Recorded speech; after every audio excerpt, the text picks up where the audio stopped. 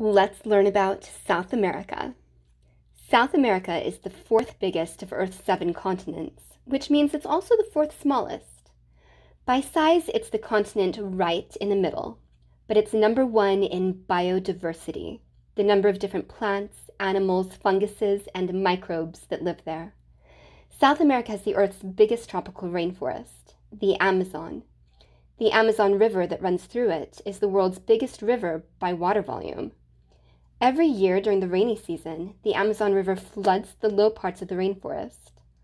All that water helps the trees grow very big and very fast, which is why it's called a rainforest. All those trees and other plants provide plenty of food for different kinds of animals and funguses, which is why the rainforest has so much biodiversity. 1 in 10 known species in the world lives in the Amazon, and new ones are still being discovered. A lot of undiscovered species live on flat-topped sandstone mountains called tepuis. Ecosystems on top of tepuis have been cut off from the forest floor and from each other for millions of years. A lot of the plants and animals that live on them are endemic, which means they don't live anywhere else in the world. The world's tallest waterfall flows from the top of a tepui. This is Angel Falls in Venezuela. It's 2,648 feet tall. That's water in a free fall for half a mile. Many of the unique animals in the rainforest are invertebrates, worms, arachnids, and insects like this glass-winged butterfly. There's also a rich diversity of amphibians like colorful poison dart frogs.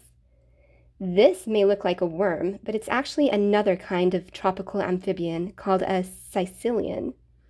They're legless amphibians that live in water or burrow in the ground. There are also bigger animals in the rainforest. There are many kinds of monkeys, from large howler monkeys to tiny pygmy marmosets, the world's smallest monkey. 1/5 of the world's known bird species live in the Amazon. The strangest one might be the Hoatzin. The Hoatzin isn't closely related to any other kind of bird. It eats mostly leaves, whereas most birds eat seeds, fruits, insects, and other meat, which are easier to digest. The Hoatzin's diet makes it smelly, which gives it the nicknames skunk bird and stink bird. But the weirdest thing about the Hoatzin is that before they learn how to fly, Hoatzin chicks climb trees using claws on their wings. The largest predator outside the water in the Amazon is the jaguar, a shy, rare nocturnal cat that humans almost never see. In the water, there are alligator cousins called caimans, huge predatory fish, and anacondas, the world's biggest living snake. South America was also home to the biggest known snake ever, the Titanoboa. They could grow up to 42 feet long. They lived around 60 million years ago, a few million years after the dinosaurs. Speaking of dinosaurs, the biggest dinosaur bones have been found in South America, in a cold, dry region called Patagonia. These dinosaurs were long-necked plant-eating sauropods like Patagotitan, Dreadnoughtus, and Argentinosaurus. There's some argument over which one was the biggest, but basically they were all huge. Based on what archaeologists have been able to find, people got to South America by 18,000 years ago. It was the last continent humans moved to, if we don't count Antarctica. The earliest cities in the Americas that archaeologists have found are on the dry western coast of South America, in the country of Peru. The Norte Chico and Sechín Bajo civilizations were building cities here at least 5,500 years ago. That's older than the pyramids in Egypt. Those are the oldest cities in South America that we've found, but there might have been even older cities that we can't find. The oldest pottery in the Americas has been found in the Amazon rainforest. Pottery is a material used to make storage containers and art. It's hard to make, very breakable, and very heavy, so people usually don't make pottery unless they have permanent towns or cities to live in. Broken pieces of pottery called potsherds have been found in the Amazon that are at least 7,000 years old. The thing is, Unlike ancient cities in the deserts and the mountains, where there were more rocks than trees to build with, cities in the rainforest would have been made almost entirely of wood. And wood doesn't last long in the rainforest. It's eaten really quickly by termites and funguses.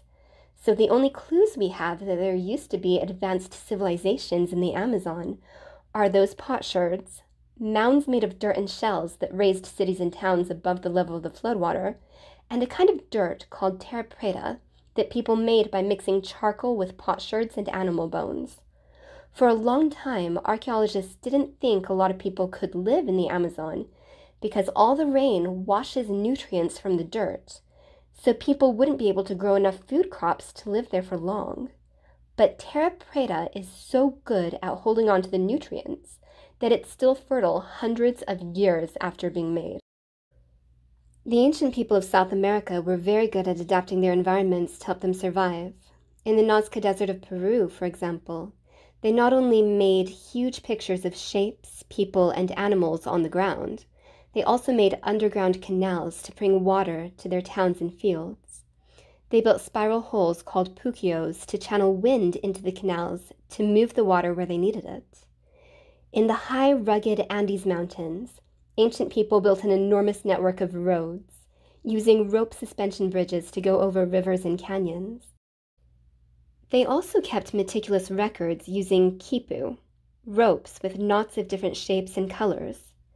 No one knows exactly how much information they held, but quipu were complex enough that they may have been a full-fledged writing system that used knots on ropes instead of letters on paper.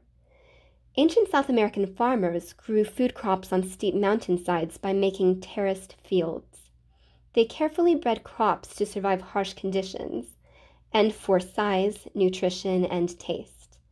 They created some of the most popular foods in the world today, including peanuts, chocolate, which scientists recently discovered originally came from the Amazon, and potatoes.